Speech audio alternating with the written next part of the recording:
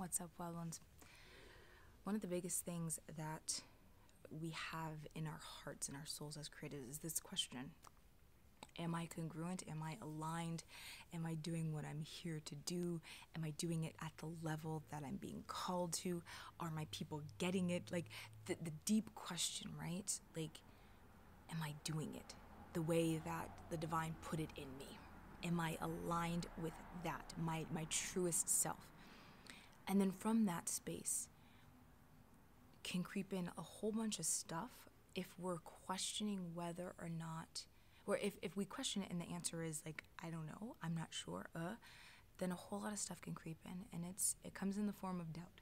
It comes in the form of fear. It comes in the form of distraction. It comes in the form of making fights with your partner or your family or your clients or like your mastermind buddies or whatever it is, just so that you don't have to feel the discomfort of uncertainty, the discomfort of feeling like, oh my God, what if I actually am being incongruent? What if I am out of alignment? And then from that space, it can feel like it's almost impossible, right? Like it can feel almost impossible to shift into the space of knowingness once again. And so what do we do? Like, where do we go from here? Like, where do we go from here? We've got to be willing to feel more and to think less, to experience the discomfort along with the stuff that we're like, oh, that's great. That feels amazing. It's like the difference between paying lip service to faith and actually living it. So faith, when everything is amazing and you're like, oh, this is exactly how I want it to go and everything is falling into place, and it's really easy to have faith then, right?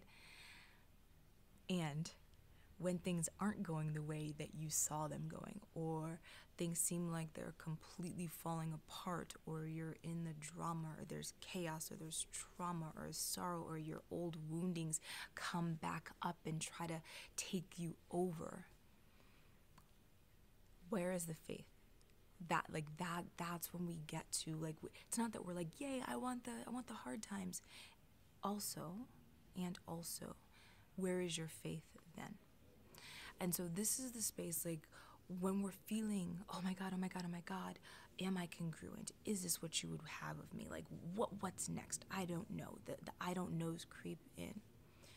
Allow yourself to slow down. And I don't mean slow down in the sense that you just stop doing everything and you sit on a meditation pillow for the next year and you say that I was doing my work. I was just doing my work by sitting there. I don't mean that. I mean, yeah, get on your meditation pillow every freaking day, right? Or on the ground, or whatever that looks like for you, or go for your run or whatever. Go box and like whatever it is for you.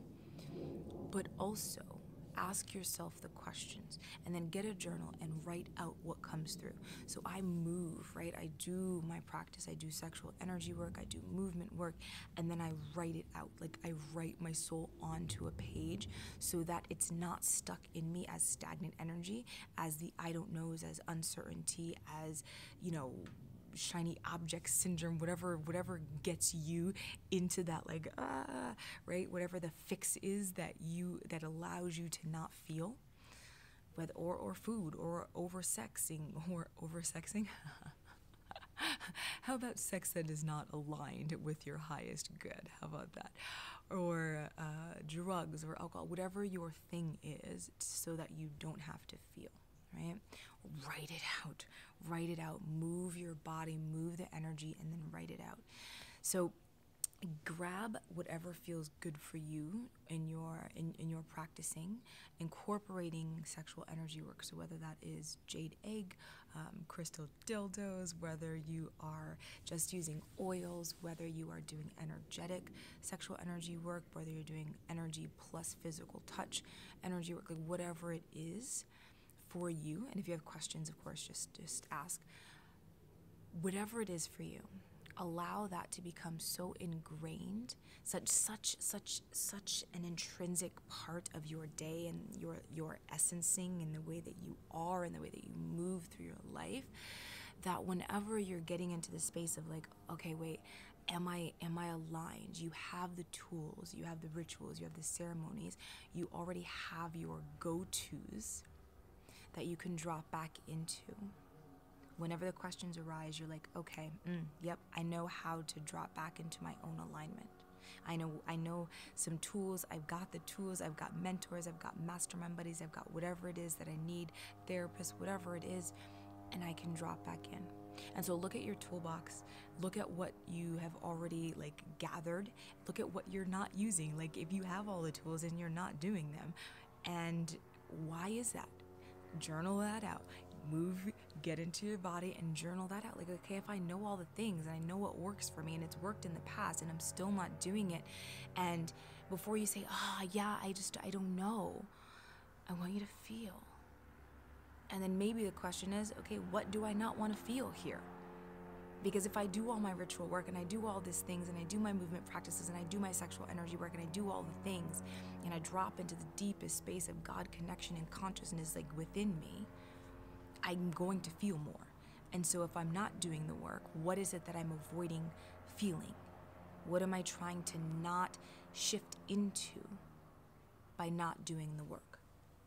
So see how that resonates. Drop me any questions below, because I'd love to hear from you guys. And then if this does speak to you, then of course, please hit that little subscribe button, turn on the bell for notifications, and share this out, and shoot me a comment. I would really love to hear what questions come up for you around this, and what tools you already have in your toolbox, and whether or not you're actually using them. So, yeah. I will see you guys next week. I love you. And in the meantime, if you miss me, because I miss you guys, so maybe we want to hang out a little bit more, then come hang out with me over on Insta, because I'm over there every day, dropping videos, IGTV, in my stories, all that stuff. So Instagram, @Nikka Karli. It's below in the description. All that jazz. I love you guys. I'll see you guys next week. Bye. Oh, and as always, as always, here's to your untaming. Bye, wild one.